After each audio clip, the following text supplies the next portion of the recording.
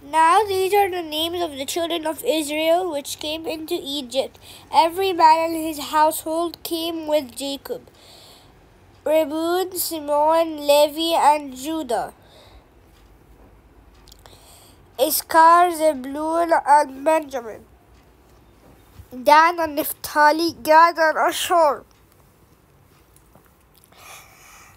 And all the souls that came out of the lions of Jacob were 70 souls, for Joseph was in Egypt already.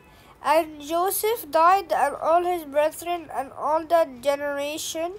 And the children of Israel were fulfilled, and increased abundantly, and multiplied, and waxed exceedingly mighty, and the land was filled with them. Now there arose up a new king over Egypt, which knew not Joseph.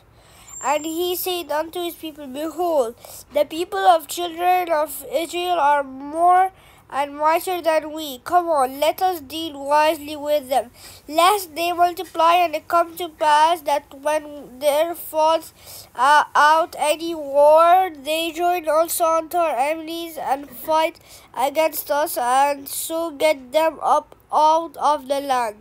Therefore they did set over them taskmasters to afflict them with their burdens. And they built the Pharaoh treasure cities, Pithom and Ramses. But the more they afflicted them, the more they multiplied and grew, and they were grieved because of children of Israel. And the Egyptians made the children of Israel to serve with their rigor. And they made their lives bitter with hard bondage in mortar and in brick and in all manner of service in the field. All their service wherein they made them serve was with rigor. And the king of Egypt spake to the Hebrew midwives, of which the names of the one was Shiphrah, and the name of the other Puah.